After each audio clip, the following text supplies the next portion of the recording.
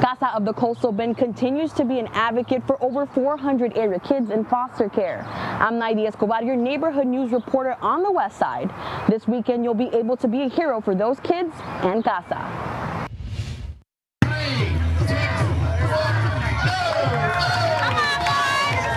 For Sarah Frakes, this will be her first ever superhero 5K run. She has been an advocate for foster kids for almost a year and says the experience is one of a kind. It may be scary at first, but it is truly one of the most rewarding experiences that you can have. Having that bond with the child, the family, all of the people who are involved in the process.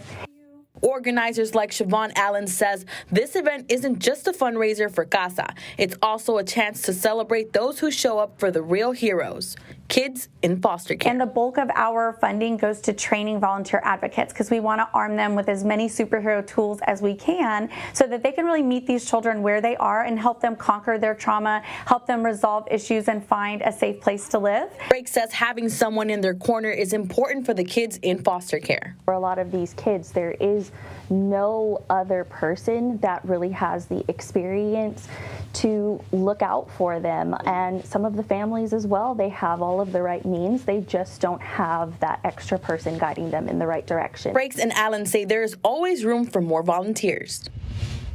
So how can you help Casa? Don't touch that dial. Our very own Michelle Lorenzo has more details on the superhero 5K run. From the city's west side, Naidi Escobar, KRIS 6 News.